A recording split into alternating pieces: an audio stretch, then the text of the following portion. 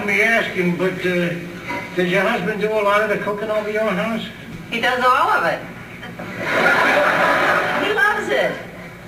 Oh, well, ain't you a little afraid of what people could think? You mean that I'm a lazy wife? No, that he's a fag. Is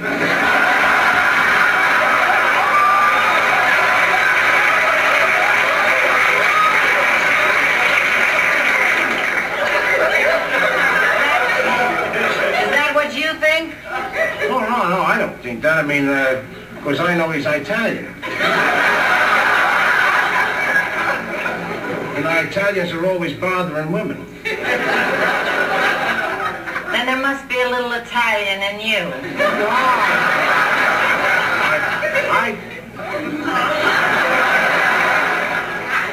Was you trying to give me a shot there? No,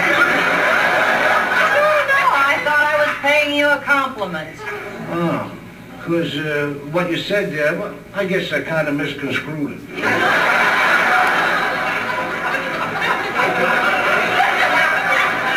If he's got time to do all that cooking and all that, he must be retired, huh? Semi-retired. Semi-retired? What does that mean? He drives halfway to work and then comes back? Please look at the time and no dinner on the table yet. Well, do you want it quick or do you want it good? I want it today.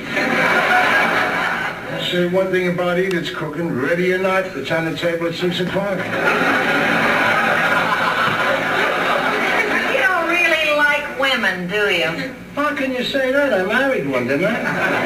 That's how I can say that. That was a shame.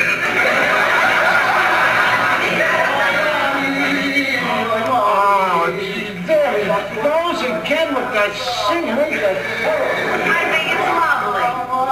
I think he ought to get himself a monkey. If I gotta eat a cold dinner, I'm gonna eat something American, spaghetti. You're gonna hurt his feelings. He worked so hard. The hell with him. Put that down.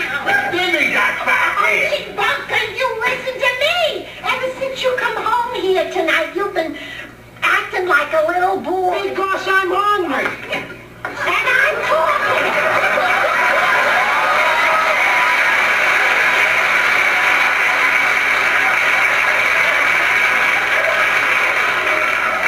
Every time I start to make new friends, something always happens between you and them, but I ain't gonna let it happen with Frank and Irene because I like them and they like me. They're my friends and I want to keep them. What